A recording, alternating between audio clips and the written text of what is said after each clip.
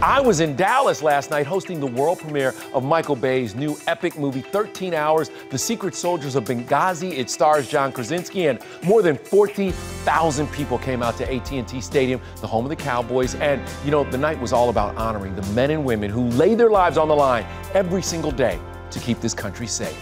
Amazing grace. This is definitely the most emotional thing of my career. How many people in the military are in here? This is why I made it. I made it for you guys. Military heroes, their families, and thousands more watching on a screen 2.5 times larger than any IMAX and being serenaded by Band Perry.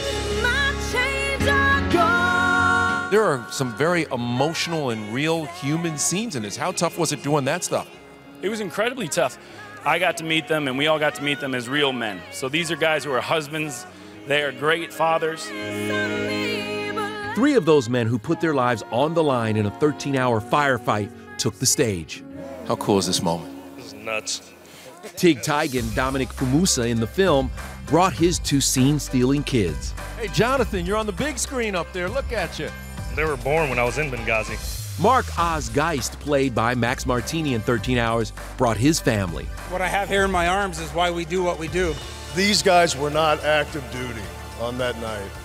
They voluntarily went into harm's way to protect us. Tonto Peranto is played by Pablo Schreiber. He's fantastic, man. I was just holding his baby downstairs. That man is near and dear to my heart. I can't be any happier tonight. Most happy I've been in a long time.